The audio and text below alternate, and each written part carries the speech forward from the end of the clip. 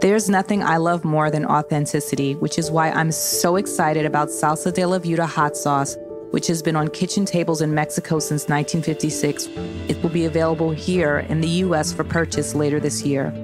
In addition to livening up your food, it's Mexican-owned, it's woman-owned, and it's one of the only hot sauce brands to have 100% Mexican-sourced pepper mix. Salsa de la Viuda hot sauce will be available here in the United States to purchase on shelves later this year.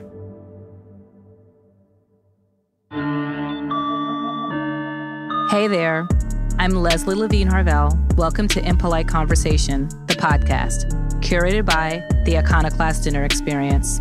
I believe the best way to explore a topic in depth is to view it through multiple lenses. Join us as we explore race, culture, and societal issues through the lens of industry experts, writers, cultural critics, and HBCU students. Over 150 years ago, Blankety Blank Spirits was born on the outskirts of one of the nation's premier thoroughbred horse farms. Today, we invite you to join us in our reconstructed 1820s ice house for an exclusive opportunity. Unlike any other distillery, tasting, or bar venue, this hour-long program is limited to a small audience to guarantee a secluded and relaxed experience. Let our storytellers walk you through the history of whiskey and bourbon from the time of Revolution through Prohibition, while sipping on many cocktails. Okay, so we're beginning a new topic series today called Colonialism, but Make It Sexy. Over the course of the next 4 Mondays, we're going to explore the romanticism of colonialism in popular culture. You know what I'm talking about. Vietnamese restaurants designed to look like a French colonized Hanoi, Melania Trump's pith helmet in Taylor Swift's Wildest Dreams videos, and things that are specifically designed to invoke the image of British colonialism in Africa. And of course, your good old meet cutes with plantations, like the one we started this episode with, which is an actual tour description currently being offered on a plantation in Nashville. I'm not a marketing expert, but there is something about the aesthetic of colonial periods that continues to make its way into various aspects of our culture and that appeals to a particular demographic. So before we talk about the what, you know how we do here on Impolite Conversation, I want to delve into the why. Today, we're going to explore the psychology of historical nostalgia, and who better to do this with than Caitlin Faulkes. I'm so excited to chat with Caitlin, who is joining us from across the pond and is a psychologist that specializes in nostalgia. She conducted one of the first pieces of empirical research on historical nostalgia and developed the first index to measure personality traits associated with historical nostalgia. Hi, Caitlin. Thanks for joining us. Hiya, thanks for having me. Glad to be here. Caitlin, I cannot tell you how excited I am to have this conversation. It is so fascinating to me. But before we get into our chat, because you have so much knowledge and I just want to make sure I am establishing a baseline for myself and for my listeners, I want to establish a few definitions. So personal nostalgia and historical nostalgia are two different emotions, right? I want to make sure I'm using the proper term too. Nostalgia is an emotion, correct? Yeah, so nostalgia is the overall emotion, and then you've got personal nostalgia and historical nostalgia, which are like the two branches of nostalgia. So personal nostalgia would be longing to go back to do something that I personally did, right? Yeah. Mm-hmm. Okay. And an example of that would be maybe I smell something that reminds me of my grandfather's cooking, and I begin to reminisce about my summers in Jamaica with my cousins. Yeah, typically it's from your childhood or early adolescence. It's visiting a time within your own life, things that remind you of things that have happened to you directly in your life. Okay, perfect. And generally speaking, is personal nostalgia a positive emotion, and are there health benefits to it? Yeah, so numerous research has been done on personal nostalgia, and it's said to serve a range of beneficial functions, such as sociality functions, helping you feel connected to others, help you feel connected to those that are long gone, like you just mentioned your grandfather, a loss of perhaps your younger self and the things you used to enjoy. It helps you feel connected to those early days and asserts a kind of continuity over your time period of your life. Yeah. Okay, got it. All right. So I gave smell as a trigger for personal nostalgia, but what sorts of things in general might trigger someone's personal nostalgia? Okay, so there's a range of things. As you say, all of the sensory functions, so smell, taste, You often find it with taste. If there's, okay, as you say, with your grandfather's cooking, like something that you've made for food, for example, or a song is so powerful. And I especially find this with myself too, like music is the one. So whenever I hear a song and it can take you right back to that place. Yeah, I'd say that music is one of the more popular ones, but anything like a film or visiting a place, there's lots of different things that can trigger personal nostalgia for a person. It's not one rule fits all. Can you distinguish personal nostalgia from historical nostalgia? Fundamentally, what makes them different? Personal nostalgia, as we've said, is a wistful affection for the past. It's defined as for your own past, that is. So revisiting a time in your life that you've directly experienced. Historical nostalgia branches off from that because it's a wistful affection for the past, but it's for a life that you've never actually encountered. So it's almost like a form of mental time travel. You never lived in that time. You're longing for an era or decade which you've never been in. You've only experienced that through the eyes of other people, or through a film, or through a story retelling, or through a book, or through music, perhaps. It's something that you've taken from culture or family, and you've taken on that representation, and you have a real strong desire to visit that time because you think it's superior to the present day. All right, that's interesting. And I'm curious, I know that one of the goals of your study was to understand the psychological profile of someone who would be more prone to experiencing historical nostalgia. What personality traits did you measure on the index that you developed? So we had an index, the historical nostalgia scale. There was one that hadn't been done before. So we had basically created this scale to measure things like, so you had to agree with statements, for example, where it said, I often feel like I was born in the wrong generation. I listen to my parents' music. I have a great fondness for movies in my grandparents' generation, things like that. And that would assess how prone you are to, as I say, prone you are to historical nostalgia versus personal nostalgia. There's a few scales that measure personal nostalgia. So we used that scale and we measured it against typical personality scales in psychology. So we have this thing in psychology called the Big Five, which is if there's any kind of personality research, we kind of throw the Big Five at it and see what comes out. And that Big Five is introversion and extroversion. So how extroverted you are, do you go out a lot, are you sociable, or you're more a closed person, you like your alone time. There's neuroticism. So that's like, are you over emotional? Are you wobbly? Are you anxious? How much do you feel things as a person? You've got openness, so how open you are to experiences, conscientiousness, and agreeableness is the last one. So how agreeable you are with other people's views, societal views. And yeah, so we kind of threw all those five in our personality study.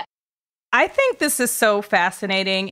So you mentioned, for example, liking music from a different time period. What were some of the other questions that you asked? So what we did is we actually subjected them to 6 or 7 personality scales. So in that initial scale, the one that I devised on the historical nostalgia scale, it was things like movies, it was things like music, how often you feel like you want to return to a time in the past. It's whether you still wear the clothes from a different time, which is quite relevant with the revival fashion and stuff nowadays. That was quite a popular one with a lot of people. You find yourself wearing like I feel like a big 70s kind of revival coming back at the moment, especially in the UK. So that related to a lot of people. It was also things like I would prefer to watch a classic film over a modern blockbuster, things like that. And as it relates to the various indices, what were your findings? Where did subjects fall in terms of whether or not they were more likely to experience historical nostalgia? So we found that if we start off with just the Big Five, so personality-wise, it said that we actually found that historical nostalgia tends to be more prevalent in those that are high on neuroticism, who had higher neuroticism scores, so very emotional people. Also with openness, we found that people that were open were more likely to have nostalgic tendencies towards the time that they weren't living in. We also found, funnily enough, that with the Big Five, that agreeableness had a negative scoring with one of our historical nostalgia measures. So other than the index that I had used, we also used part of another scale, which has previously been used for historical nostalgia, called the Holbrook measure. And that talked less about the commodities in life, such as clothes and fashion and films and music. And it talked more about attitudes towards the past and things like, well, it touched on antiques, but it talked more about attitudes towards the past, so like cynicism and stuff. And we actually found that those that were higher in historical nostalgia scored, they were less agreeable with that measure. So that's quite an interesting finding. Interesting. Okay. Yeah. Which would make sense. All of this is just so fascinating to me. There is an entire industry that is built on essentially pre-Civil War in the United States, like the culture of the South while there were enslaved people here.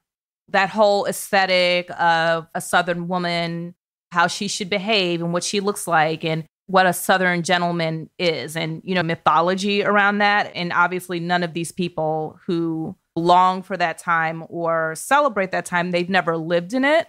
So I think this is so interesting. And this is obviously an audio podcast, so folks can't see you, but you're white. And thanks for sharing that awesome picture.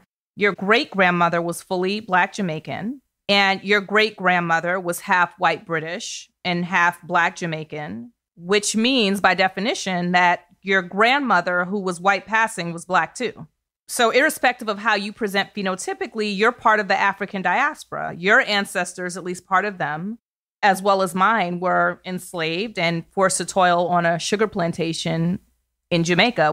When I look at a bottle of rum or like a brand where you see that old-timey imagery of a plantation, I don't experience it the way the brand is intending, which is clearly trying to speak to some aspect of someone's psyche where the image of a plantation would evoke a positive emotion. And so I'm curious about this. Obviously, you're not a marketer, but I think like some examples are many Vietnamese restaurants that are designed to look like when they were colonized by the French and what that looks like. And so there's a certain feeling that a person who's from Southeast Asia would feel when they go inside there and they see something that is essentially designed to reflect a time that they wouldn't even be able to eat there. Or like I brought up Melania Trump's hat. So I don't know if you, I'm sure you probably don't know about that. No, but I don't know that. Trump, but enlighten me. I'd love to know. Yeah. So Melania Trump went to some African country and she was wearing a hat. It's actually not just a hat. It's called a pith helmet. The hat is basically what British colonizers wore. It was like a hat that represents that time period. Even like Taylor Swift, right? Like she had this video called Wildest Dreams. And do you know what video I'm talking about? Yeah, I have watched it. Yeah. So that entire aesthetic is taken from the movie Out of Africa, which is romanticizing. It's viewing Africa through the eyes of a colonizer. I know you're not a marketer, but what do you think the psychology is of that, of using those types of images in popular culture? Like, why would that be popular? Basically, when historical nostalgia, like the roots of it in literature or psychology or anything, is from advertising literature. It's a term almost that's coined in advertising literature, so in the marketing world. It's known as quite a really powerful tool in order to sell things to people. And they know that because it's appealing to the consumer psyche. It's appealing to the consumer psyche because if you present something to someone that perhaps there's been lots of films made about or music videos, as you say, it's like a really romanticized view, you're appealing to that consumer psyche that's, oh, the good old days. Okay, so they view the past.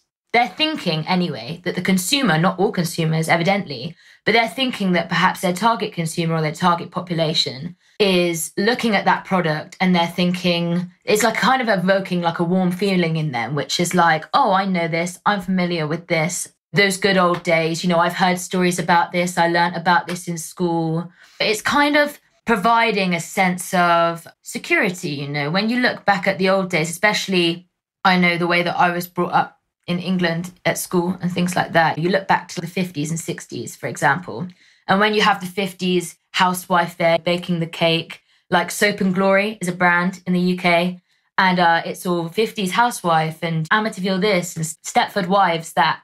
It's about being the perfect woman and being subservient, all of that kind of stuff. And what it does is it actually provides a safe ideal. Okay, and perhaps that's slightly different when you're taking something like out of Africa, for example, like Wildest Dreams, Taylor's video, because actually what it's doing is, for some, yes, it will provide that safe ideal, but for others, it's like that exotic ideal that we've been shown. Like, it's that whitewashed version. Taylor Swift's video actually reminded very much of that old, like, 50s, 60s Elizabeth Taylor out on the set, just with all of the animals and the exoticness and the wide desert landscapes, things like that. And it's funny because, as I say, especially from my point of view, the way that Africa has been presented to me throughout my life, and as I say, the way that the media and TV and the entertainment industry is whitewashed, or anyway, the things that are the most popularized are whitewashed. And you pick the desirable bits out that you want, and it actually removes the negative trace. And I think that that is what historical nostalgia is all about. That's why it's such a powerful tool for marketers to use historical nostalgia, because it can represent like, oh, this golden age, this fantasy land. Like, I've heard so much about how great this was, and I want to return there. I want to transport there from my daily, mundane, boring life to this place that's seemingly so glossy and everything's great and everything's ideal and romanticized. It's got that golden tinged aesthetic. And we all know that's not true, and that's not the way things really were. We know that's not an accurate depiction of the time. But that's, as I say, that's the problem, is that it's a filtered version in our minds of what actually happened. And we filter it because if I think about the white consumer, I think it's because it's convenient for them to filter out those negative aspects, you know. Okay, I wouldn't say for the majority of people that it's an ignorance per se, but it's more like what they've been brought up on, what they know, and it's convenient for them to leave out those negative traces. It's convenient because they have a privilege at the end of the day.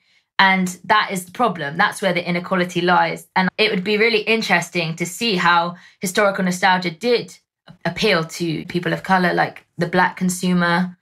I would say even like the Black consumer, I would say the Indian consumer, thinking about the British Raj, the Southeast Asian consumer, when you think about French imperialism there, any colonized group. I don't know what the laws were in the UK in the 1950s. In the United States in the 1950s, Black people were not fully citizens. They didn't get the right to vote until later than that. The imagery was very similar here in terms of advertising, like soap and household products. Like, this is how women looked, and this is how they had the martini and the slippers for their husband, and things like that. Black people were experiencing the United States very differently. Imagery from the 1950s is not necessarily like a safe place in the United States for Black people. More Impolite Conversation in just a moment. The new HBO documentary Yusuf Hawkins' Storm Over Brooklyn tells the story of Yusuf Hawkins, a Black teenager who was murdered in 1989 by a group of young white men in Bensonhurst, Brooklyn. His death and the official response to it sparked outrage in New York. The film, directed by Muta Ali Muhammad, explores the 30-year legacy of Yusuf's murder, and his family and friends reflect on the tragedy and the subsequent fight for justice that inspired and divided New York City. Stream it now on HBO Max. Visit hbomax.com to sign up for your 7-day free trial.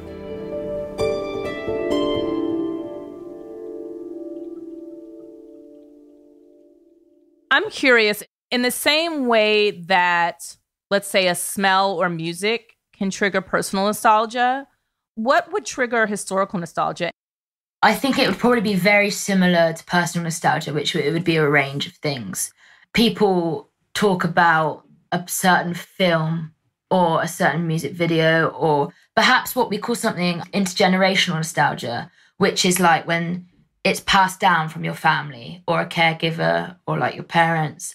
It's those stories that are passed down about how great it was. I remember, for example, my grandparents always talking to me about the 50s when I was younger. And they always said, oh, we've seen the best of it, is what they always used to say to me when I was a little girl. And I think that there's always something, that first foundational thing that stays in your brain, that sticks with you.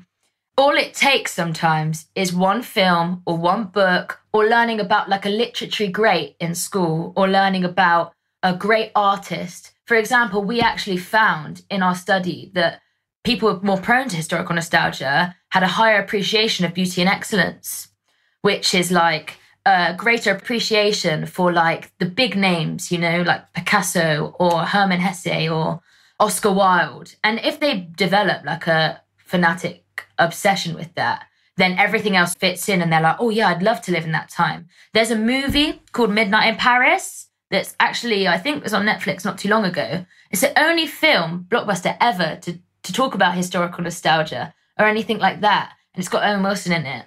And he is obsessed with Paris, so the Parisian Golden Age. And he's obsessed with all of these writers and classic artists. And that obsession and that infatuation basically paves his way for his dissatisfaction with the present. So it's not even necessarily that time period or everything about it is something that he has always loved or dreamed of being in, but it's like those key figures are what is drawing him to that time. And the way they talk about that time, or the way they romanticize that time, you know, he buys into the ideal. You're buying into that fictitious kind of interpretation. There's a movie called Indochine, and it is what has inspired like a lot of basically Indochic, that Indochic aesthetic. Like they're seeing that part of the world through the lens of a white person. Generally speaking, what did people think about when they experienced historical nostalgia? Most people referred to the way one or others used to be. So there's lots of references to society. A lot of people spoke about the war and hardships of war, and like they didn't have a romanticized view at all.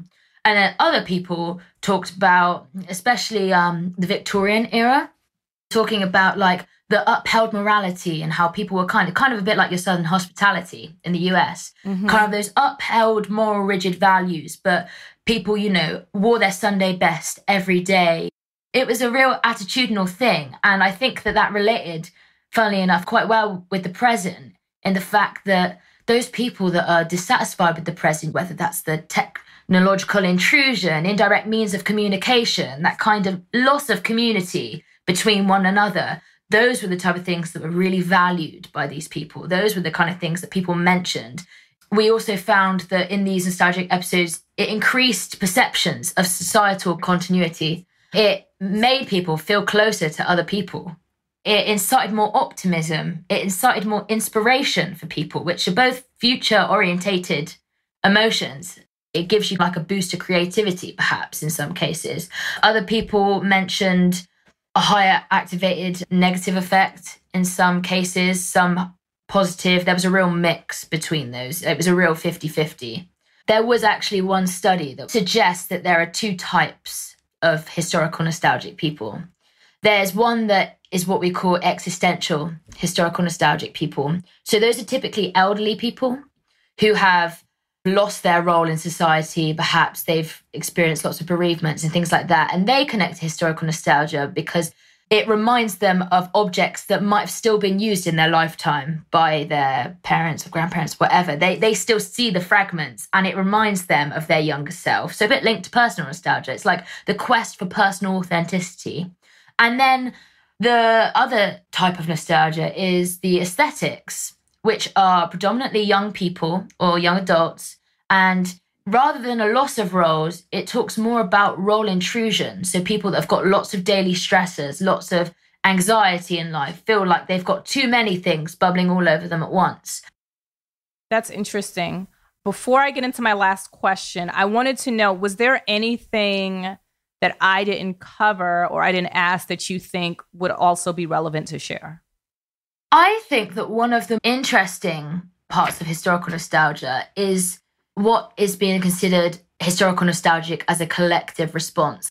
So when the term historical nostalgia was first brought about, it was brought into terminology by Barbara Stern in 1992, who talks about historical nostalgia as something called the fin de siècle effect, which means the end of century effect, which means that when people are going through like a whole era, a whole century, you know, when they're coming towards the end of that, that's when they are like, oh, we've got cultural anxiety about what's coming next. The future's unpredictable. So let's look to things we know have definitely happened. We know that definitely safe, you know, our ancestors and their ancestors before them have lived through it. They've been there. We've got the documents to prove it. Let's look back. Rather than anticipating that uncertainty of what's about to come, let's look back. They talk about how historical nostalgia, well, communal nostalgia, is ripe in like epochal changes, so like wars and invasions, environmental catastrophes, times of chaos. And so for the research to take place earlier this year, you know, 2020, what a year. And especially for a place like the US as well, with your elections and Trump going on. And there's lots of factors right now that make this a very predominant time period. Right? Because there's also this make America great again. Yes. Right? Almost like this, right? That actual phrase is, to me, I think, rooted in historical nostalgia, is trying to tap into that. You're so right. There's things like in the UK, like Brexit. A lot of people have got that view in the UK of Brexit. That's like, by voting for Brexit, you're kind of returning to the Rule Britannia, you know, let's make, as you say, let's make kind of England great again. And what does that actually mean, depending on who you are? Right? Depending on who you are, it's like, what is it that you're trying to say you want to go back to? It's funny because it talks about, Fred Davis talks about communal nostalgia actually being really ripe in the 70s. So like the 70s identity crisis in the US, because of all the turmoil that happened in the 60s with the Kennedy assassinations and the civil rights movement, all of that kind of stuff. It said that the 70s nostalgic reaction was actually, as I say, like it was a reaction to all those turmoil of the 60s. You know, they were looking back thinking, you know, where's a place that's safe? And the one thing I will touch upon is there are a very select subgroup of people who will use historical nostalgia to maintain social ills. And I feel like perhaps this is the exact population of people that you're talking about when it comes to that extreme side of nostalgia. So plantation weddings, perhaps people may be associated with the bells? Yeah, like Southern Belles. Birmingham Bells and things like that. Yeah, I feel like, and I'm not speaking for the majority of that population at all, but for sure, by my estimation, there will be some individuals there who will use this nostalgia to maintain social ills. So I think that for the most people, for the majority, it's not about maintaining the social ills. It's not about those particular controversial views. It's more that they're picking certain things they like out of a time period. And all of a sudden, they're like assimilating that to everything else in that time, ignoring the negative bits out of convenience rather than ignorance. As I said before, like it's a convenient thing for them because they either have privilege or it doesn't affect them directly. Right? A lot of what they're romanticizing, it's being made possible by the subjugation of people of color, whether these people are Asian, whether they're African, whether they were enslaved Africans and they're brought to the Americas. Like a lot of these things that are being romanticized are being built on the backs of people who are being colonized. And let's not forget the indigenous people when they do also colonize. And I think there's something interesting that you said about cultural anxiety, because right now, Black Lives Matter in the United States, I don't know if you've heard of that, but Black Lives Matter is essentially an raised awareness and consciousness and demands on the state to call attention to in all the ways that Black lives have not mattered, whether that's through police brutality, access to capital for potential Black business owners, whether that's the maternal death rate for Black mothers in childbirth. There are daily demonstrations and protests, and we're going through our own modern present day civil rights era here in the United States. So it's interesting when you brought up when people are feeling cultural anxiety, they retreat to historical nostalgia. Yeah, that's actually a really interesting point that I hadn't thought about. But yeah, you're right with the whole Black Lives Matter. And as you say, for a lot of people, you know, it's a time where they are really standing up for their rights. They're calling attention, you know, it's about time that they're calling attention to all of these issues and all of these problems. However, for some people, that scares them. It's a really uncomfortable truth, but it really shakes up their way of life, their way of living. There's a lot of people that are looking to be held accountable, that are thinking maybe they just don't like change. Maybe they're slightly older people who are thinking things have been fine because it's not convenient to them. I was curious also, I didn't have a name for it, but when you said, I think you called it intergenerational nostalgia. So Black people look at Gone with the Wind very differently than white people would. I read this entire article about how this book is passed on from mother to daughter as this sort of symbol of persevering in hard times as this, this woman. And Black people see Gone with the Wind very, very differently. I almost feel like there has to be a lot of overlap between historical nostalgia and intergenerational nostalgia, and also things that have social ills to them. I'm sure that there are people who long for a time that they didn't have to compete with Black people for jobs. You know what I mean? Some of the good old days is built on that, right?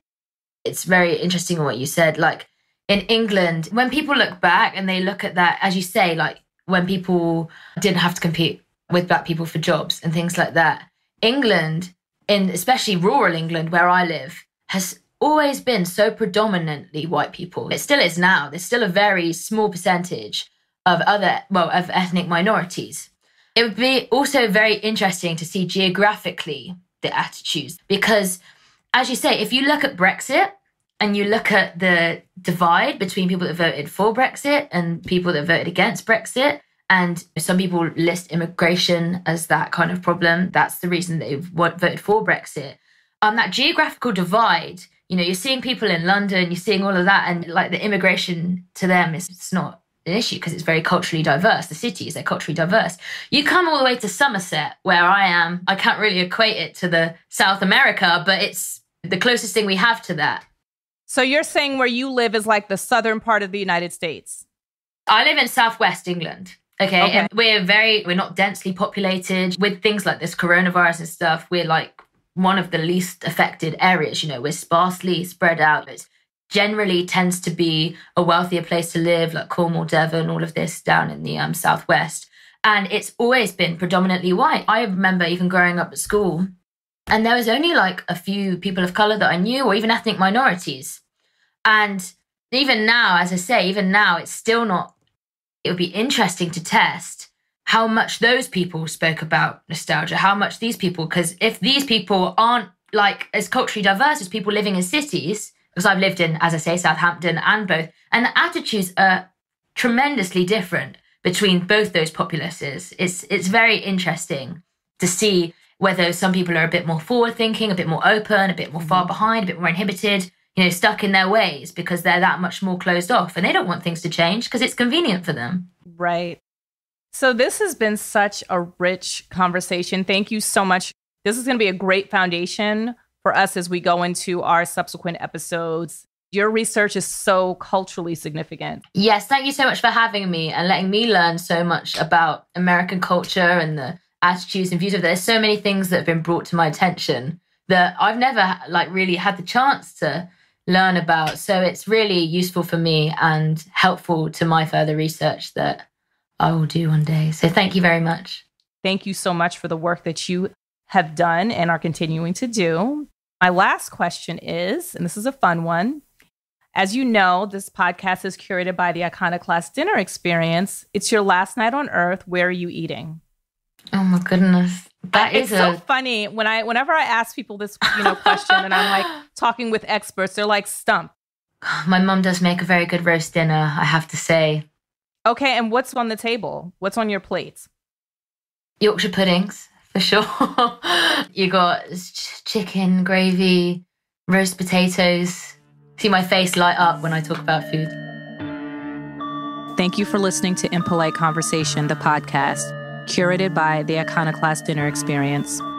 You can follow us on Instagram and Twitter at Icon Dinner and on the Iconoclast Dinner Experience Facebook page. Let us know what you thought about this episode. Hit us on socials or send us feedback at press@iconoclastdinner.com.